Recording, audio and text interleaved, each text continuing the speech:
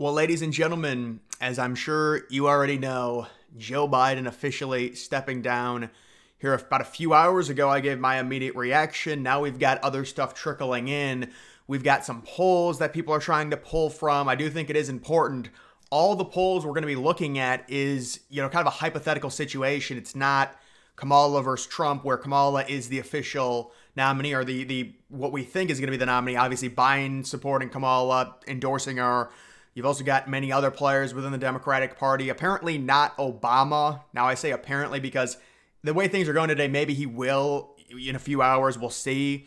But there is also some maybe rumors about Hillary Clinton still possibly being in it, in terms of possibly being the candidate. Right now, I do think it is going to be Kamala, though, based off of everything, based off the donor money. The logistics of installing someone else is very hard. And obviously, this is just such a horrible look for the Democrats. Everything that they've been saying the past 2 or 3 years. Going back over Biden's statement, it's so hilarious how they're still trying to play this, I'm fine, I just can't do it. It's like, dude, no, you can't do it right now. You couldn't do it a year ago. Stop the charade. Stop lying. They just cannot stop lying to people. They cannot. Every statement is calculated. The only thing they want is power. And even in a statement like that, where Biden says, I'm going to finish out the term, he doesn't even say anything, I don't think, about health or anything like that. Like, oh, why are you, stepping down? I'm sure that's going to, come out in the next 4 or 5 days. It'll be interesting to see how they can spin Biden staying in, not resigning, even though we get a lot of Republicans saying he should resign. My thought is, and maybe this is wrong, but you just put your political hat on and you think, could this be them trying to pull the first female president card again? Now, obviously, it didn't work in 2016, but if it's there and you're the Democrats, do you think of taking it? Maybe that'll motivate more people to vote, because that's one of Biden's major issues. He can't get anyone to go out and vote for him because nobody thinks he's going to last another 4 years, or nobody thought that. That's why I thought Biden was going to drop out originally. There was no motivation for people to go vote for him. There was no motivation in 2020. It was, that election was just a complete mess. Most of the people didn't even go out. They just did the mail-in ballots. But even the ones that did vote for him, it was really a vote against Trump rather than a vote for Biden.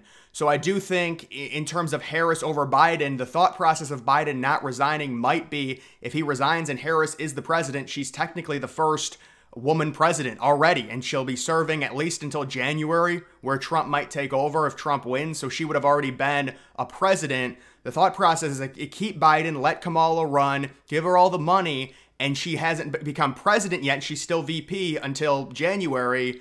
And then she, let's say she wins, then she's the first female president. So they might be trying to hold that card still. They're just all so pathetic. It's hilarious to see this. Oh my God. Just all their narratives, all the crap. And it came out like 2 or 3 days ago that Biden was going to step down today. Elon Musk said, he admitted he knew for like a week and a half that today was going to be the day. It's totally controlled by all the elites. They're the ones fighting for democracy, or so they say, but we've caught them and both the supporters, them installing, literally kicking out Biden. Yes, they forced him out. He said 10 times. There's 5 tweets of Biden saying, stop asking about it, I'm staying in the race. And then the next day, Nancy Pelosi says he's got to make a big decision. And then he says, stop asking about it, I'm staying in the race. And then the next day, Obama says he's got to make a decision. So no, they forced Biden out. They're anti-democracy. Biden won the primaries fair and square with 14 million total votes, but they knew they couldn't win. And it's not only that, you've also got their supporters now admitting and saying, many of them, 34% in a snap poll. Remember, they made fun of conservatives when it said, 23% of Trump supporters believe in QAnon. Now we've got 34% of Democrats that think Trump staged the shooting. So they don't think Trump was even shot. They think he staged it for himself. And also, we've got the idea of them, now many Democrats coming out and admitting they wish Trump died. They're happy it happened because now there's dialogue and maybe someone else will attempt to assassinate Trump. So that's both their party, the leaders. This has happened now 3 straight times. It's not 1, not 2, now it's 3. 2016, they gave all the money to Hillary. All the Bernie Sanders supporters who were Democrats admitted this is rigged against Bernie. It's ridiculous. 2020, they forced all of the other candidates to drop out to get the vote behind Biden so he could beat Bernie Sanders again. And now in 2024, the people, and these people are just so controlled. They're fighting for democracy. You haven't had a say on who your nominee is in your own party for 3 election cycles now. and it's just anything that the God Obama wants is what these people do. There's no deviation. But no, we're the cult. They think men can get pregnant. We're the cult. Yeah. Let's take a look at the VP odds. This was expected. It's going to be a white dude. I mean, look, it's all white dudes because they got to split the ticket. Josh Shapiro from Pennsylvania. I mean, it's very even in terms of the odds. This really doesn't tell us much. But these guys are all from Pennsylvania. Buttigieg. I think Buttigieg would be a bad choice. I think Newsom, there's no way, from California. Whitmer's only at 5%. That's interesting. Maybe it's a dual female ticket. They think it's not going to happen, or maybe they don't. Whitmer doesn't want to do it. She wants to run in 2028. But there is also the narrative. I mean, even if you lose, like let's say Whitmer is the VP and she loses, I don't think that would make her more unattractive in terms of a 2028 candidate. She's being installed with like 4 months until the election, 3 months until the election. Would they really fault her for losing? Would that take shine off of her? Maybe, I don't know. But it does not seem like it's going to be Newsom at all. And at least according to these odds, probably also not Whitmer. You've got Cooper Shapiro and several others up there. So we'll have to see. But right now it's very cloudy. You've got the Biden-Harris campaign co-chair who look at this. It says crying on national television. So this is from, RNC Research, Republican. It's a Republican account. And I thought it was, figuratively he was crying. He was like whining. No. This guy is literally crying, bawling his eyes out because Biden dropped out. I'm not kidding. I'm going to fast forward this. Here he is. He's literally crying. It reminds me of the dude that cried in 2020 right after it was announced Biden won, and you've got all those women out twerking on stop signs, and this dude's like, it was Channel 5 News. He's like, this is so uplifting. He started crying, and we see how this turns out. It's been a horrible administration, to the point where Obama has to admit, this is going to be such a blowout. We actually have to make a change. Like, you're the incumbent and you're so horrible, even with the incumbent advantage. We've got to make the change. That's how bad it is. And this dude's just crying and bawling his eyes out. He knows how much of a failure the administration is. And that's why he's just so hysterical. And what a horrible mess for the Democrats. Take a look at this. Trump favorability. It's improved by 9 points. How does that happen? Well, you survive an assassination attempt. It's certainly going to help your favorability rating. And that's exactly what we thought. I wouldn't give Kamala Harris or any Dem a debate at this point. It's not Trump's job to help clean up their mess. This is an interesting perspective. It'll be interesting to see what Trump ends up doing here when it comes to a debate with Harris. Harris is going to want to have, I'm sure, multiple debates. They want her name out there as much as possible. They want as much publicity as possible. Really, it's a win-win for them because we already know what the Democrats are going to do. They will compare Harris's debate, and CNN will do this as well. They will compare Harris's debate to Biden's. So as long as she just beats Biden, who is like below the floor in terms of debate performances, that terrible performance, they will see it as a win for Harris. They will say that she beats Trump because it's all narrative. That's what debates are. It's all narrative. And CNN 1000%, it's going to be a total different reaction after the debate. No matter how well Kamala does, they will say, oh, she did so well. She's younger now. They're trying to use the age thing, like, oh, now Trump's the old guy. Yeah, Trump just had his ear shot off and then got up, blood pouring down his face, and he's real unfit. He just talked for an hour and a half at the RNC. No, he's real unfit. You're right. All their narratives are just crap. Kamala dropped out before Iowa. Yeah, a lot of people don't forget this. Kamala Harris in 2020, she had a Jeb Bush type campaign or primary campaign. Actually, you know what? I might be disrespecting Jeb there, because she dropped out like 3 months before, or 2 months before Iowa, which is the first primary. It's actually a caucus. So she didn't even get for anyone to vote for her. So this is the party of democracy, and their candidate is someone that hasn't received a single vote in a primary or an election.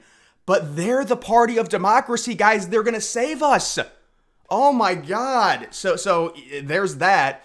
And then we also got this. I wonder where on earth you could locate a presidential candidate on short notice who's even more unpopular than Trump or Biden. Well, Trump's actually improving his approval rating recently, but to be honest, Harris actually does have a better approval rating than Biden. Now, it's not an apples to apples comparison because Biden's the president and he's going to shoulder more of the blame. I think Biden's approval rating is at 37%, but that is a horrible approval rating for a vice president in the shadows and still just at 38%. So I don't really think Kamala, in terms of Kamala versus Trump, changes much at all based on her approval rating being very similar to Biden.